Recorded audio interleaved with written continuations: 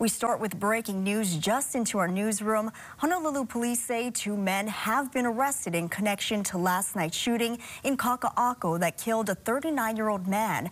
HPD says a 26-year-old and a 19-year-old are in custody. Charges are pending. Police say it started as an argument. They say the first suspect shot the victim multiple times.